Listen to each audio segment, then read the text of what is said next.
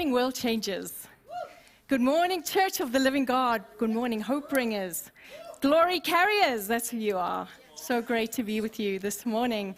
We are continuing our Encounter God series in which we examine the attributes of God, and our hope is that every single one of you will encounter God in a greater measure, and that the friends and family that you bring along to church would encounter Him perhaps for the first time, and that God would be glorified, that we would know Him better, that mind-blowing goodness of God that we sang about today would become a very present reality in our lives.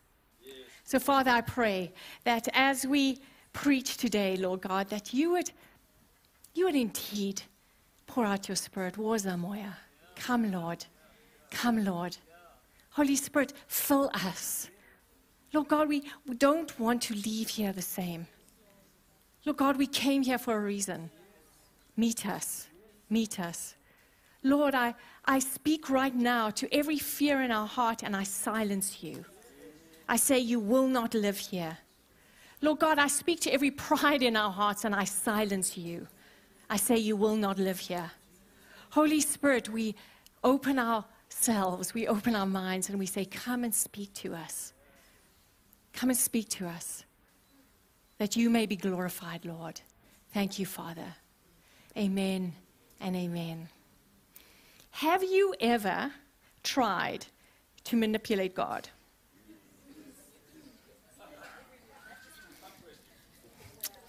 I have. I've specialized in 3 methods. My first method is the good girl method. And in this method, I am really good.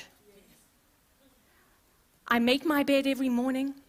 I pray longer than I've ever prayed before every day. I'm kind to everyone, even the people I don't like.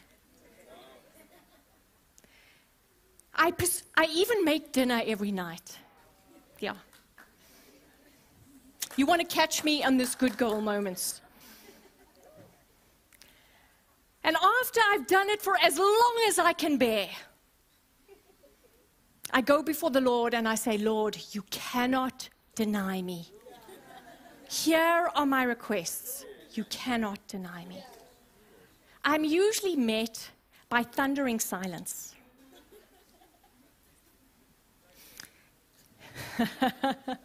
Someone shouting out, it must be load shedding. My second method is the fury.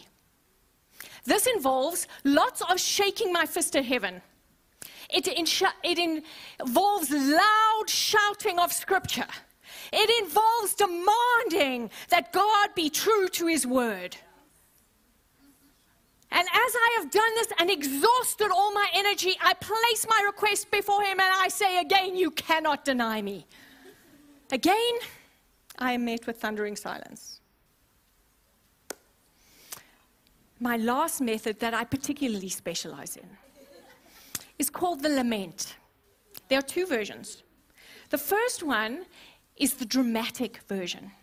And this involves me throwing myself on the bed, crying out about how terrible my life is, about how bad things are, and that if God really loved me, He would just do this thing for me. Then there is the silent version.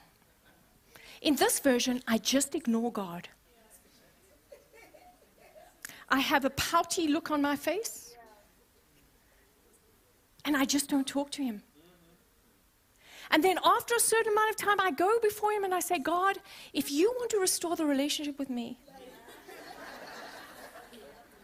just this one thing, that's all I ask. I'm not sure if you've ever done any of these, but I feel like the person sitting to the left or the person on the right of you probably has.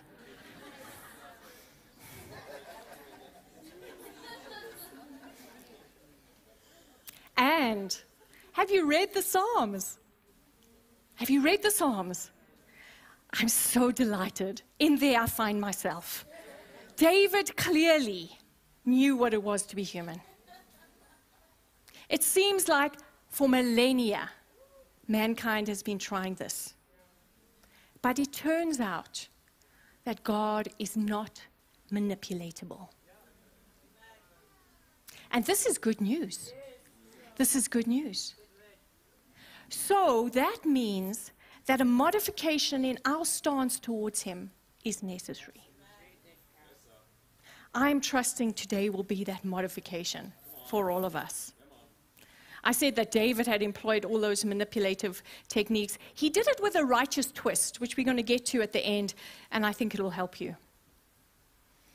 But today I want to talk about the aseity of God. The aseity of God. Yes, it's a real word. It's a real word. If you drop this word at dinner parties, people will think you are very, very smart. If you say it with a British accent, they will absolutely think you are a university professor. But the aseity of God is a theologian's complicated way of telling you that God is self-sufficient. It comes from two Latin words, ase, and it means that God comes from himself. In other words, nothing adds to him. Nothing has ever contributed to the goodness of God. That he is fully himself. He is not in need of something from you or from creation or from anywhere. That he is fully God all the time.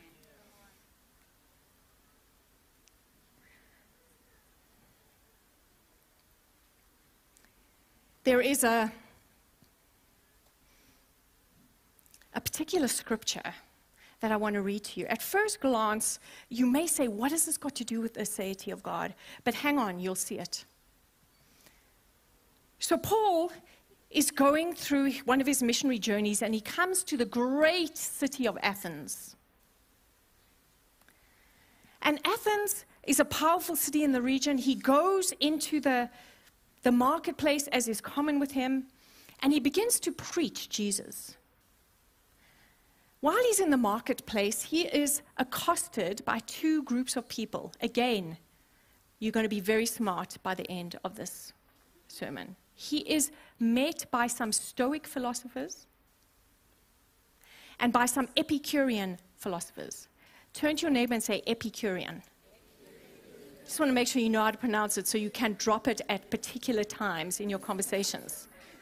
Stoic and Epicureans. Now the Stoics were like these hard-nosed, hardcore self-denialists who believed that there was a spiritual realm that inhabited all the trees and the plants and the rocks, and if you just disciplined yourself hard enough, you would comply with the spirit and I don't think you even experienced good, you just didn't die or you didn't have bad things. If you were a Stoic today, you would be an intermittent faster. You would do CrossFit every day. And you would hug trees at every opportunity. These were your discipline yourself tree huggers. Do we have any of you here today? I'm sure there are some, actually. Welcome. The Epicureans were a little bit different. They didn't believe in God at all. And they were your pleasure seekers. They thought that you fully actualized yourself as a human being by finding pleasure. These were your fine dining, fashion week attendees, build your social media profile people. Do we have any here? I think we do. Welcome, welcome. Well, these two sets of people found what Paul had to say quite intriguing, and they grabbed him. The words used, they took him by force, basically, to the kind of center of the life of Athens, which was, are you ready? Areopagus. They took him to the Areopagus. I had to practice this word for quite a while, but there I got it. They took him to the Areopagus, which was the center of the life of Athens. It was the political center where the governance of Athens happened. It was also the religious center. Many temples to all the many, many Greek gods were there. And they took him there and they said, this is the place we debate new ideas. Come and debate with us. And we pick up the scripture when he is there in the Areopagus about to debate. One more thing I have to tell you so you understand the scripture is that the Athenians were very religious. They had many different gods. And many years before, there had been a plague in Athens. And so what they had done is they had sacrificed to all the gods and the plague had remained. So they figured there must be another god out there. So what they did is they took a whole flock of sheep, they let them go in Athens, and every time a sheep stopped, they built an altar to the unknown god and slaughtered the sheep there. And when they had gone through all the sheep and built all the altars to the unknown god, the plague stopped. So in their minds, they had this thought, there is another God that we don't know who stops plagues. And Paul is right there in the middle of this, and he begins the story. So Paul, standing in the midst of the Areopagus, said, men of Athens, I perceive that in every way you are very religious, for as I passed along and observed the objects of your worship, I found also an altar with this inscription, to the unknown God. What therefore you worship as unknown, this I proclaim to you. The God who made the world and everything in it, being Lord of heaven and earth, does not live in temples made by man. Nor is he served by human hands as though he needed anything, since he himself gives to all mankind life and breath and everything, and he made from one man every nation of mankind to live on all the face of the earth, having determined allotted periods and the boundaries of their dwelling place, so that they should seek God and perhaps feel their way toward him and find him. Yet he is actually not far from each one of us. For in him we live and move and have our being, as even some of your poets have said, for we are indeed his offspring. Being then God's offspring, we ought not to think that the divine being is like gold or silver or stone, an image formed by the art and imagination of man.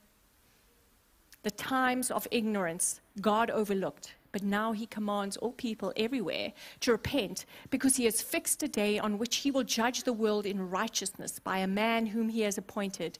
And of this he has given assurance to all by raising him from the dead.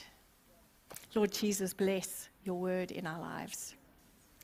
I want to call your attention to three phrases. The first one is that.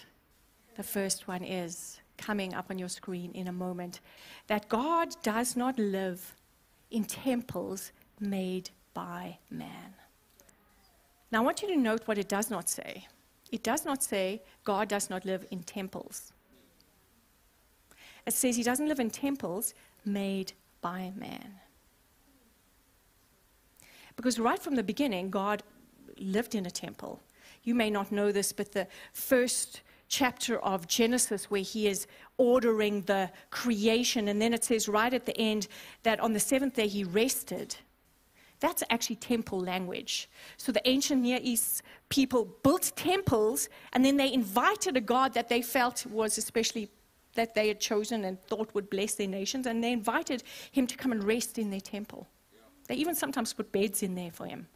So when God rested in the creation that he had made, to all of mankind at that time it would have read this: all of creation is my temple and I dwell in it. That's right. Yeah, that's right. Then we know in 1 Corinthians 6, Paul also saying to us, to Christians, you are the temple of the Holy Spirit. He said, you were bought with a price. You belong to God. You are the temple of the Holy Spirit. So God lives in temples he has made. That's right. Yeah. You see, the Greeks felt like they could choose whichever God, choose or not choose how they lived. They could determine their own future. They could choose this God or that God. But it turns out you don't choose your God. your God chooses you. The God of creation chooses you.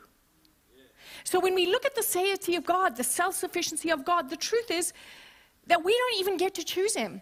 He chooses us. And our response is either yes or no.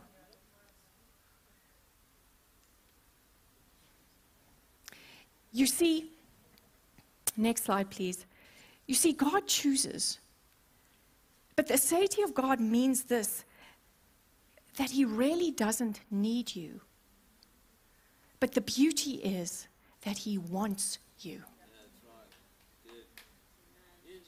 He doesn't need you, but he wants you. Guys, can you feel the weight just lifting from you?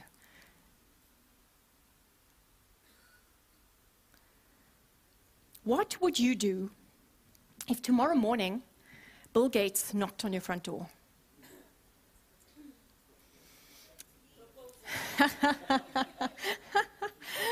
I'm having some interesting things come flying back at me. But if Bill Gates knocked at your door and then he said to you, I'm starting a new company and I want you to be one of my employees. You're going to feel two things, I bet. First of all, you're going to feel extremely honored. I hope.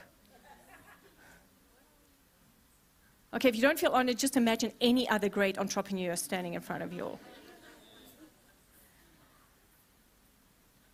But the other thing you're going to feel is somewhat overwhelmed. But what if he then said to you,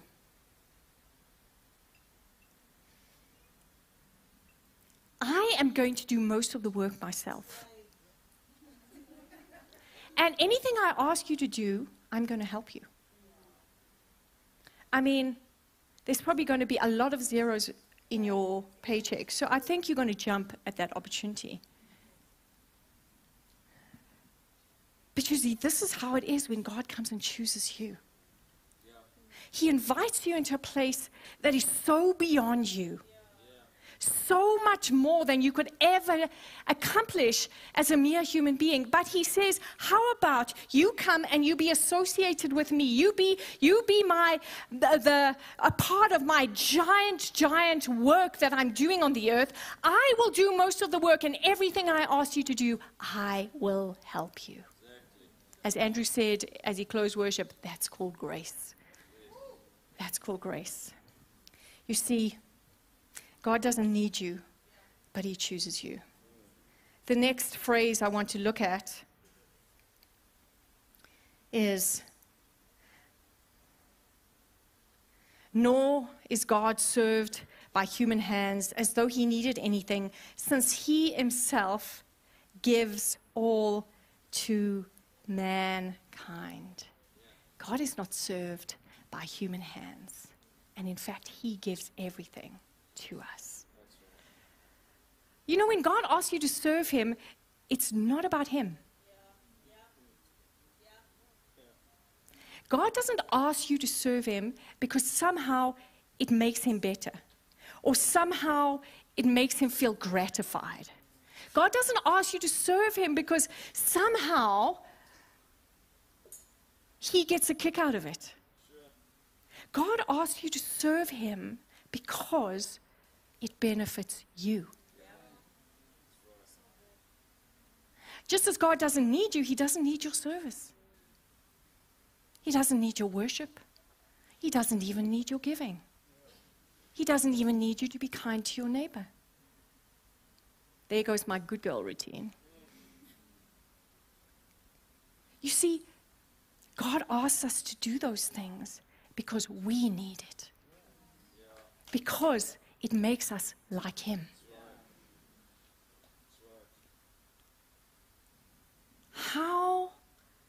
How glorious is this thought?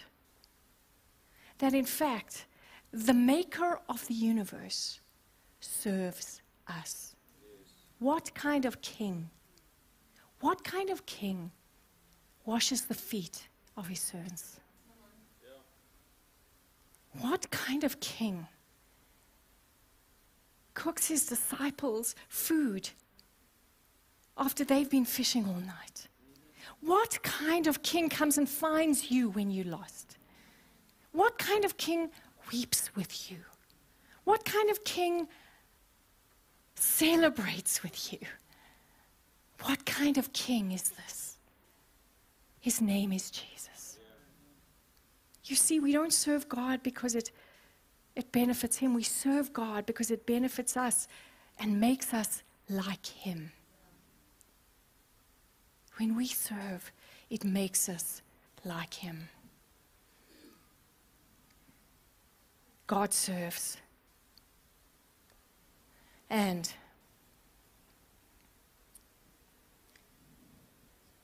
even though he owes us nothing, God owes us nothing. There is nothing you have ever done or ever said that has contributed to his well-being. He owes you nothing. And yet, he gives you everything. He owes you nothing, but he gives you everything. What kind of king serves his people? His name is Jesus. And my friends, if that doesn't make you fall down in worship, I don't know. God, we worship you. Thank you. Thank you. The last phrase or sentence I want us to look at, he says, and he made from one man every nation of mankind to live on all the face of the earth, having determined allotted periods and the boundaries of their dwelling place, that they should seek God. If you ever felt like a mistake, you should print this scripture up and put it on your wall. There are no mistakes in God's kingdom. He determined who you are, the color of your skin, your personality, your parents, the nation in which you are born, the time in which you are born. There are no mistakes.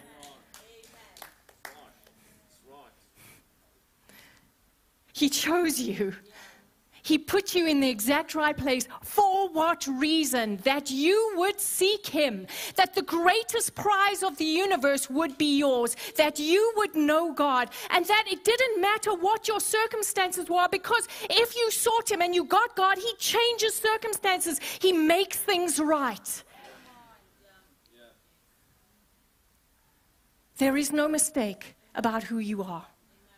And therefore, here goes my lament manipulation. There is no cause for self-pity ever. Because you're in the right place, at the right time, in the right circumstances, that you would seek God so that you could be found, that he could be found by you, so that you could live the fullness of his created destiny for you.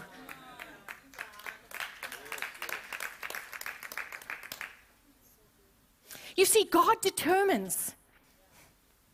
You think you've got your life so organized, but God is the one who determines your future. And some of the time when we're so frustrating, perhaps we're banging against a door that God has locked and shut, because there is another door right to the other side that he has opened, and he has determined this is the one that will bless you.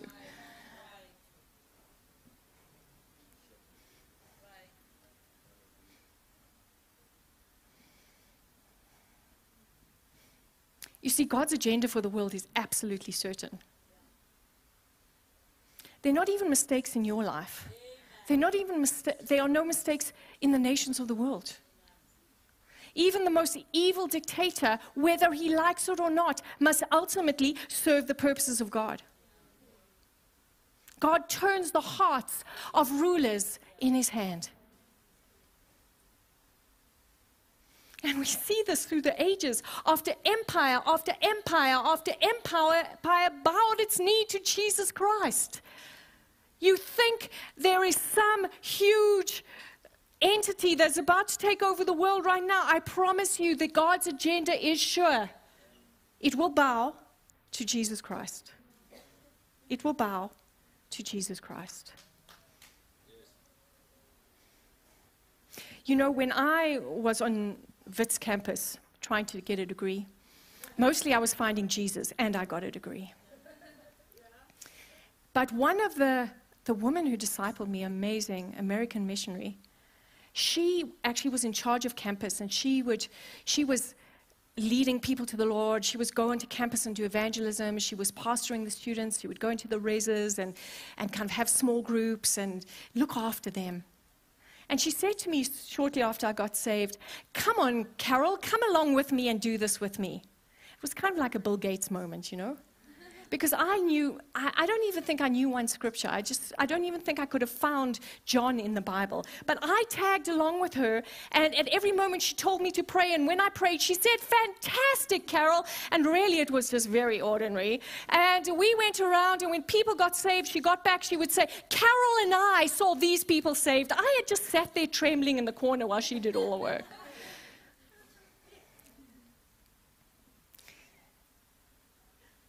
You see, she had an agenda on the campus and she was working it, but she wrote me into her agenda.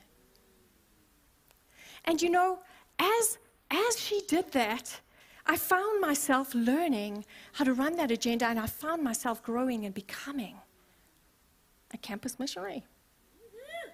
Yeah. All our campus missionaries said.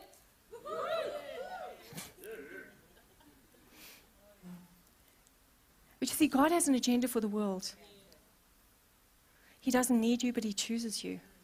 And in so doing, He writes you into His agenda. He makes space for you in His agenda. And when He wraps this whole thing up, He is going to stand before all creation and say, "Look what we did." Why wouldn't you fall down and worship such a God? Paul concludes his speech, and he says that God's overlooked all our ignorance, but now He commands us to repent. And he goes on and he says that there will come a time when He will indeed wrap up history, and He will stand, and we will all give account for what we have done with His choosing us. We will all give account of what we have done with the fact that He wrote us into His agenda.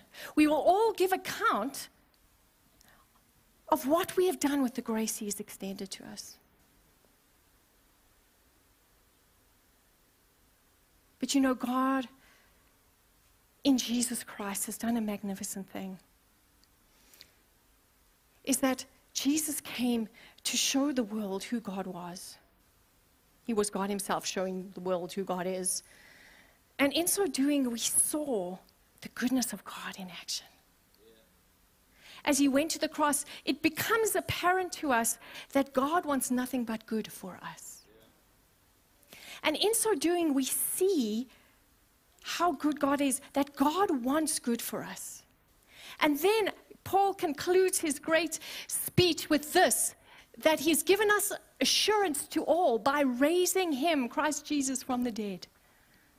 God, Jesus' life and death speak to us that God wants good for us. Jesus' resurrection speaks that God always gets what He wants. That He has the power to bring about His desire on this earth. And that desire is for your good. As I conclude, I want to refer back to David, who wrote those psalms of lament, those psalms of fury, those good boy psalms. He didn't write good girl psalms, he wrote good boy psalms.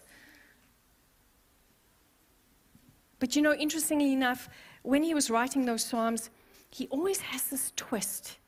He pours out his heart. He laments. You feel his anger. You feel his disappointment. You feel how he's trying to do everything to be right with God.